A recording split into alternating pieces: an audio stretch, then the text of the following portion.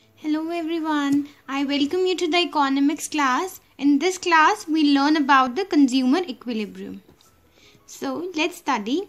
Consumer equilibrium refers to a situation of maximum satisfaction when a consumer spends his income across different products. यानी कि consumer equilibrium क्या होता है? ये एक consumer को कितना satisfaction मिल रहा है अपने product को खरीद कर अपनी entire income को उस पर spend कर कर. In other words, consumer equilibrium is a situation where consumer spends his given income on any product in order to get satisfied. यानी कि consumer equilibrium कौन सी situation है जहाँ consumer spend करता है, जहाँ वो खर्च करता है अपनी गिवन इनकम को, अपनी जितनी भी उसके पास इनकम है, अपनी पूरी सैलरी को जब वो खर्च करता है एक प्रोडक्ट पर और उस प्रोडक्ट से उसको कितनी सेटिस्फैक्शन मिलती है, वो कितना ज़्यादा सेटिस्फाइड होता है, उसको हम कंज्यूमर इक्विलिब्रियम कहते हैं. So it is the amount of commodity a consumer buys so that he maximizes his satisfaction and attain the point of equilibrium. यानी इन शॉर्ट कंज्यूमर इक्विलिब्रियम क्या हो गया?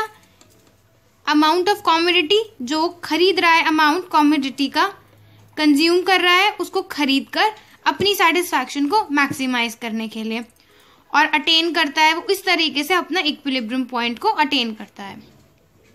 There are to cases in consumer equilibrium in regard to marginal utility analysis which are enumerated below. अब consumer equilibrium है, हमने क्या देखा कि कंज्यूमर इक्विलिब्रियम क्या है कि सेटिस्फैक्शन कैसे मिलती है उसको अपनी इनकम को स्पेंड कर कर एक प्रोडक्ट के ऊपर. अब अपनी पूरी इनकम को वो कैसे स्पेंड करेगा एक प्रोडक्ट पर?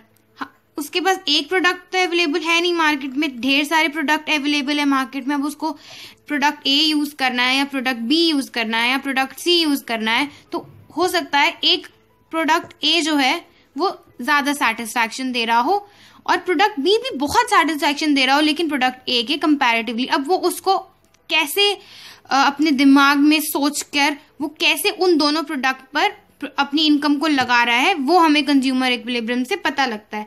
अब इसके हमने दो अप्रोचेस से पढ़ते हैं इसको. First, when only one commodity is consumed, and second is when two or more commodities are consumed. यानी कि जब एक कॉमोडिटी कंज्यूम हो रही है तब, और जब दो कॉमोडिटीज कंज्यूम हो रही हैं या दो से ज्यादा, तब हम कंज्यूमर इक्विलिब्रियम को कैसे पढ़ते हैं ये हमें इन दो अप्रोचेस से पता लगता है. सो आई and up this session now. Bye bye, take care, please subscribe and like this video. Share it with your friends and family if it is useful for you. Bye. Take care.